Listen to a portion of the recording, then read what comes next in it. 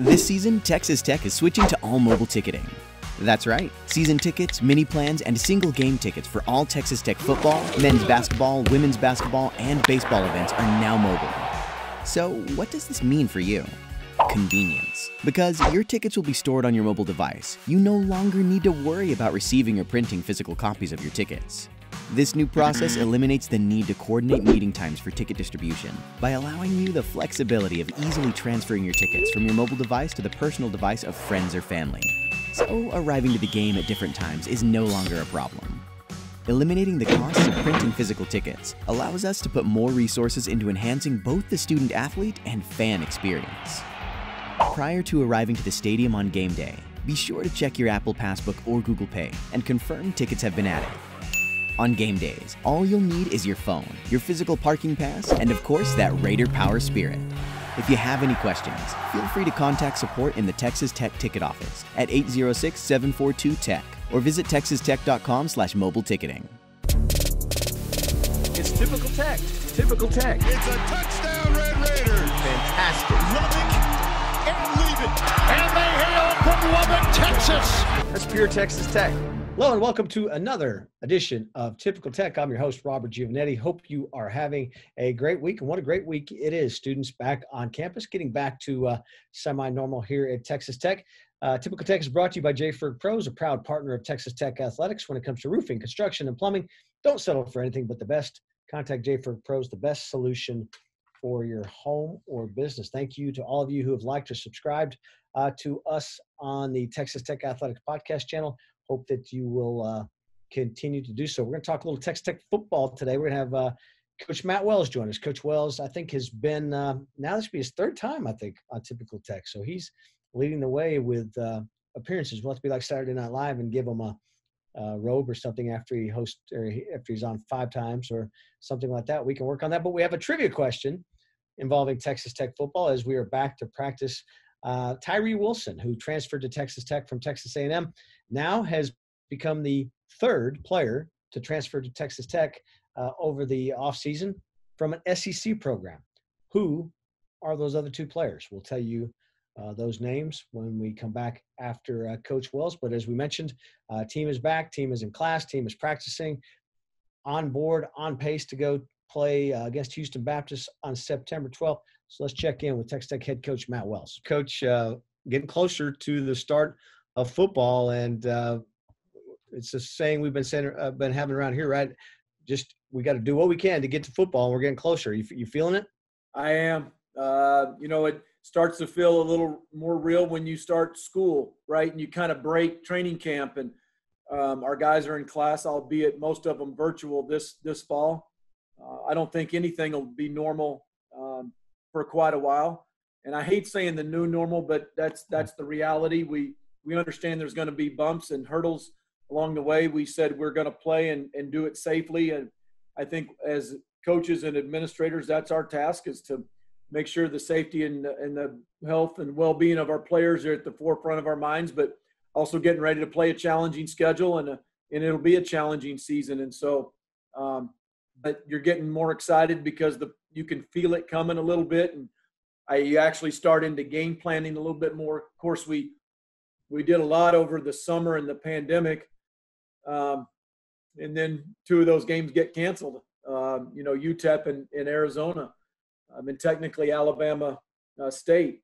Yeah. So, we're game planning Houston Baptist and looking at the first 2 opponents while we have extra time right now. And that's very typical at this time of the year. But when you start doing that, you start getting your juices flowing a little bit, and you know that we're getting real close. So we released today that you did, and you mentioned this, we're expecting these things. There were some positives from the football program in the last testing, but it's not like we didn't expect any positives. And how has that been a challenge for you, just as, because again, you're a routine guy, schedule guy, and you've got to work around these things. And again, keeping in mind safety, health of our student athletes as well. Yeah, I think I had talked about it, starting in about May and June. I had started talking about this with our players, certainly with Kirby and our staff, but we expected it. I mean, we saw it coming. We were advised by medical staff and the professionals that it is going to be kind of ebbs and flows, and we knew this, and we followed all protocols, and we're learning as we go. But we knew it. I think the Big 12 knew it, and our players know that we're taking all precautions and doing everything right. But I am creature of habit. I mean, this is a schedule, and between Coach Scholes and Antonio Huffman, my chief of staff, and my coordinators, we're changing it a little bit as we go. And we're making sure that we have the right situations that we're going through in practice, the right intensity, lower intensity, medium intensity, who's practicing, who's not, the injured guys. We're managing all those things. And it's certainly a time, Gio, that you gotta think outside the box. If you stay sane, and I've always done it for X amount of years this way, you're going to be left behind. And I think it's the head coaches and the staffs that can be creative in how you're practicing, and you take care of the kids that are in quarantine. You're keeping them healthy. We've had very, very mild symptoms, but and all the recovery so far.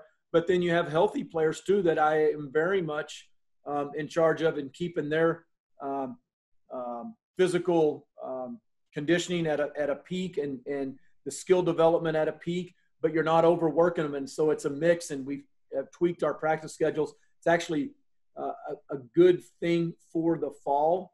And I think we all expected it. The Big 12 expected it, which is why we put 2 bye weeks in. It's also why the Big 12 championship has a decent chance of maybe moving back a week if we needed another week to play a game because of somebody can't play because of a no contest. And so we expected this, and it's good practice, and that's how we're treating it. Our players have been awesome and have really bought into it, and they're going to be fresh and ready for our opener here in less than 3 weeks. Yeah, I was going to say that. I feel like your team has really been on board with, you see them out, they're wearing the masks, they're doing all the things that we're asking them to do, right? And again, I guess it just goes to, and it's probably a great example to show you no matter what you do, you're still going to be affected by it in some way. Yeah, we're all affected by it. And, the testing, we have another test tomorrow. We'll continue to test them and make sure nothing kind of leaks into our building. Our building's been really good. Our medical staff's been great. But I think it's all about adjusting as the season goes in how we practice, and your roster management, and adding guys to it, and guys coming on and off. And I've had a couple of calls this week with a couple friends, professional friends, general managers in the NFL, and just talking about rosters and additions and subtractions and, IRs. And so some of that I think is similar to COVID quarantine, and how they manage practice schedules and rosters. And it's been I think it's been fun for me, and it's been a challenge. And I do think we have got to adjust, and you've got to kind of weave your way through this, or a program or a staff's going to get left behind. So you've really got to, I think, follow the protocols, learn as you go. But we 100% expected this. But you get in the thick of it, and you're like, okay, here we go. Let's make sure that we're able to overcome chaos and havoc. And what happens, Gio, if some of our guys or some of the opponents test positive real close to a game time, and you do have a game, but you're down a few guys, and you got to be emotionally a little bit stable and do our best to be emotionally mature. We're talking about a lot of things with our young kids or our young players. These guys have been great. And I respect them for it. They want to play. They want to play in a safe way, and it's our job to provide that. Yeah, I think, again, you hear the message from the student athletes is they want to play. We've seen in other conferences we're not going to play. And so it does kind of – it makes it – I mean, I don't think we've ever seen anything like it. And I know you guys coach and teach and everything about prepare for everything, right? But this is a great life lesson too, isn't it? Very, very, very lifelike. Sports, college athletics, I think, prepares in every sport these young men and young women for life. Unexpected. You've got to take care of your family. You got to take care of your own health and well-being. You got to be a great teammate in the work environment, a great teammate in your family. You've got to provide. You've got to be accountable. Things are going to come at us that we didn't expect. and you can't control it. And so you got to control your attitude and your effort every single day. And that sounds so simple, yet it's so hard to do. And I think if we all focus on that, we're better men, we're better women, we're better athletes, better teammates, better Red Raiders every single day. And I think it absolutely prepares you for life. Speaking of the schedule, you mentioned the changes, and so now we open with Houston Baptist. But really, when you look at the conference schedule, I thought from a Texas Tech perspective, hey, this worked out not bad. I like the way the schedule lays out for us at Texas Tech. We got a big one right out of the gate. Yeah, that is a big one. But I mean, did you look at it? Does it matter to you? You got to play them all anyway. And I mean, the way the buys come in and the way everything works out, were you overall happy with the way the schedule? To say that I didn't look at it, I mean, every coach is completely lying when they say they don't look at the schedule. I don't think I not focus on it, but I don't think I just sit there and dwell on the schedule. But certainly you look at it and, you know, I think there's some good things to it with how we're coming off bye weeks. But Gio, to think that the schedule is going to stay exactly that way, we're up in the night. We're not. I don't foresee that, and we're ready for changes, and we'll handle them in the right way, professionally and emotionally as stable as we can. Whether a team that we're playing can't play us, and we need to take a bye weekend and move the game, or maybe it's us that has a no contest and we have too many in quarantine. We got to handle it the right way and move on, and maybe we do get all 10 of them in. We'll see. But I think, you know, there hasn't been any dwelling on the schedule. Certainly know that, you know, we open with Texas here in Lubbock, and that's awesome. That'll be a big-time game. Our guys will absolutely 100% be ready to play physically and emotionally, and they'll be ready for that, and they know exactly who we start with in the Big 12. But first things first, we got to finish us at Texas Tech for about another 7 or 9 days, and then we'll be full-fledged on to Houston Baptist. Yeah, I hate to keep harping on this subject matter, but I always think back to something you always said. Like you said to me, like almost the first or second week you've been here, third week, like, hey, you don't get tough. You get tough in the off season, right? You're not going to become a tough football team in October, November, right? You that's what you use the off season for. Is this just another part of that, right? I mean, yeah. It'd be easy to like go, God, I can't believe where we are, but you got to build a mental toughness to this, all of us. Right. Yeah. And just to maybe expand on what you just said, I think you continue to evolve and expand on your mental toughness as the season goes. But certainly by no means do I think it's not improved on and expanded. As I was talking a little bit more physical, right. Yeah. And some mental, but the mental toughness I do believe is built as a baseline and a foundation January through August, because I completely believe that it's emotional maturity, it's the decisions you make off the field, academic accountability, weight room accountability. I think for 8 straight months of that, you build a foundation, and then I think every year you raise that lower foundation. And then I think as the seasons go, you do expand on a mental toughness and an ability to handle injuries, handle a rash of injuries at a certain position, and then maybe this season COVID and the variables that COVID will present to us either internally in our program or externally that we face. And so we certainly know that there's challenges coming up. I think it'll reveal our emotional and mental toughness and maturity, but I also think it'll give us opportunities to expand on it. Hey, you've got some new faces out there that you guys have added. Shows what you've been doing, recruiting and hitting it hard, and you've added some new guys recently. How's that all looking? I mean, where's your roster now compared to a year ago? Gio, it's a more talented roster than a year ago, and overall, and it's a more developed roster. I think the locker room coming back is more developed. Yeah. Our guys did a really good job in quarantine and in the volunteer stuff over the summer. A lot of guys improved their bodies, some of the returning players. But I do know that the freshman class, the transfers coming in this class this summer, we are more talented. We're a little bit deeper, not where we need to be. May have a few more coming up. We'll see. And so I think it's constant. Recruiting's constant. Whether it's this current year and this current team, it's the 2021 class. All of that is daily and it's constant. And roster management, I think, is I said it when I first took the job. It was going to be one of the biggest challenges for me because of some of the numbers, challenges and issues that when we first got in here, because football is a team sport, but even more than a team sport, if that's a generic statement, but it is, you need a lot of guys to win a Division I football game. You need competitive depth. You need quality depth. You need very, very little attrition, which is guys leaving the program because they're unhappy or something didn't work out. And I think we've managed that fairly well, in 20 months. And you know what? A year from now, especially with the new rule coming in last Friday that gives these seniors a chance to come back if they choose to. We'll see how that happens. And everybody else is the same classification. And I think, to me, and I don't mind saying this to you, I think that's advantage Texas Tech. It's going to help me get old. And I keep saying this. I got to get old. I got to get old in this league. I got to get bigger and stronger men in the front seven on both sides of the ball. This rule will help us do that. And I know a lot of players already are very excited about it. That's the future.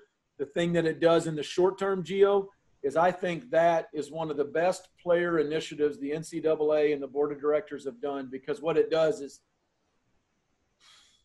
it just does that for our players. It just relieves so much emotional and mental stress about what if, and it allows them to not have to play the what if game every day, every week. What if I get COVID? What if I'm out 3 or 4 weeks? What if our team doesn't play for 3 straight weeks because of our quarantine? We have too many. What if we have 3 straight opponents that can't play Tech just because you're unlucky? And so guys are looking at, what if I only play 1 or 2 or 5 games and we've already lost 2? Man, I just remember talking in those team meetings late last week, and when that was going through, and just the body language and the vibe of our players, it just rose.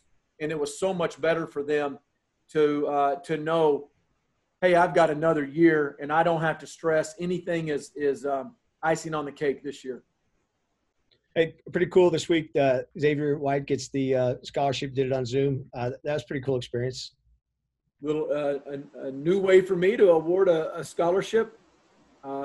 We've awarded scholarships a bunch of different ways over the 8 years I've been a head coach. That was certainly the 2020 version of doing it over Zoom. But what a cool thing for Xavier's family, extended family, his grandpa. He's a 3rd-generation Red Raider, a Lubbock family. Some of those family that were on were from out of state and out of the area.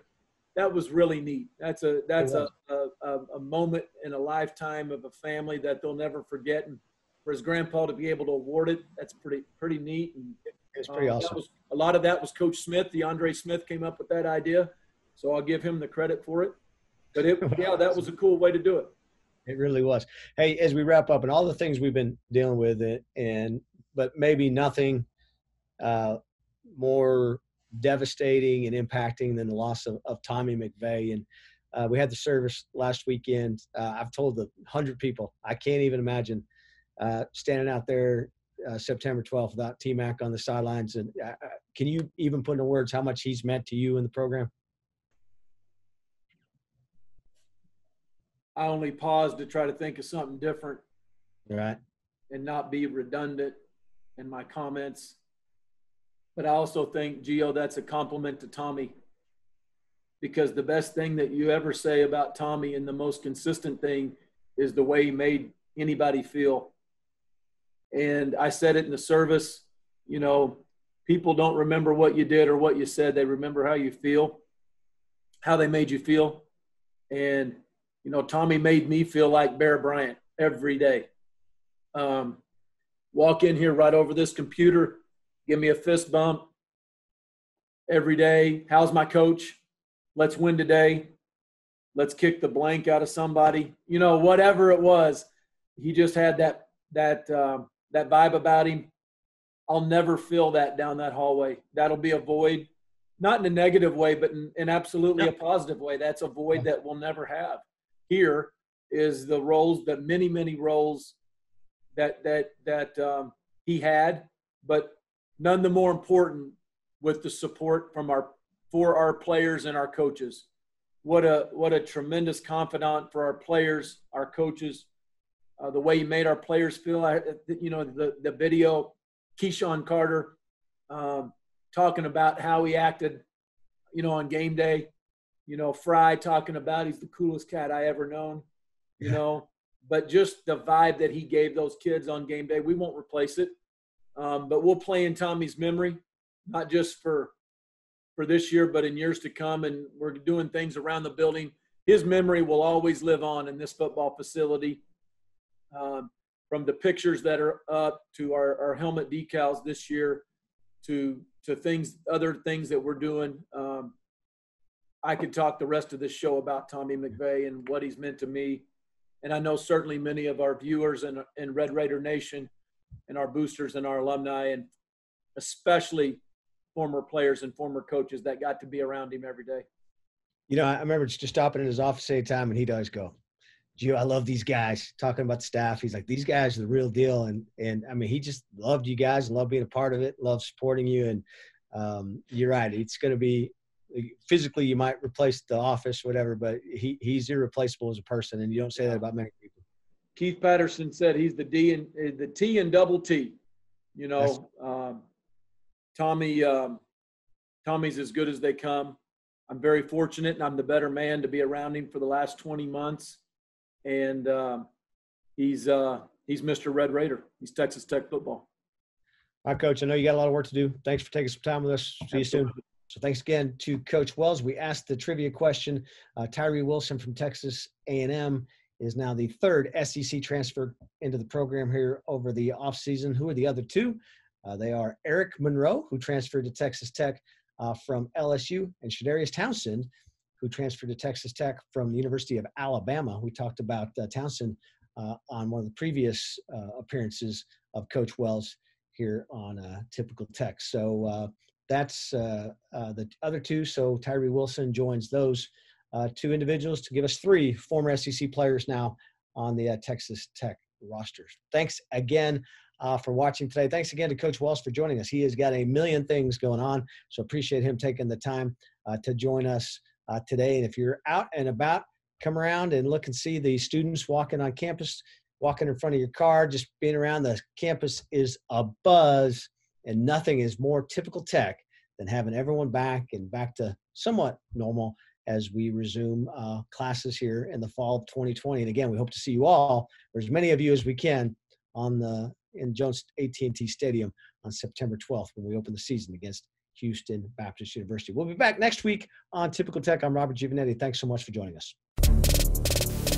It's Typical Tech.